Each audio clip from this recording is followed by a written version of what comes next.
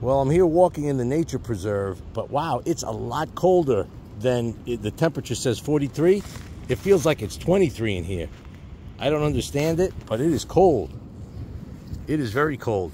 But I want you to notice something. I just learned this today because I'm looking around investigating.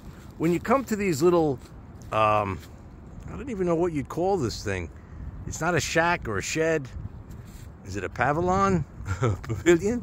I don't know what you want to call this, but this little thing here. Wow, I'm tripping over dead branches. This is a pain.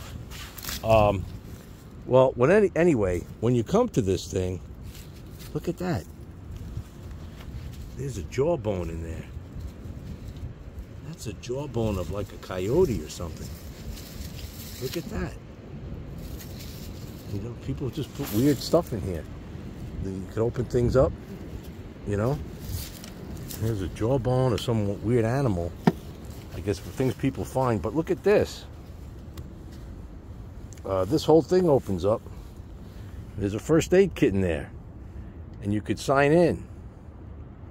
So I guess you could leave a note like you were here or something happened. I don't really want to touch anything in here. Probably a mouse lives in here. But made out of cedar. So this little stand, if you will, it's got supposed to have dog bags to clean up, but it doesn't really have any bags in it. And again, it looks like some creature made a nest in there. I don't know if you can see it, but there's a lot of weird things in this. Like, what is that? What is that? It's got like rocks in the bottom. Oh, it was supposed to have pamphlets and maps, which it doesn't have. Then it tells you what's here.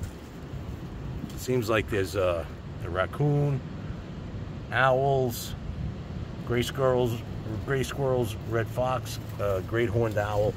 So it's telling you about what's in here and not to litter. And the dog is having a great time smelling. I put her little sweater on. I'm glad I did because it is cold. It is very cold. All right. Thanks for watching.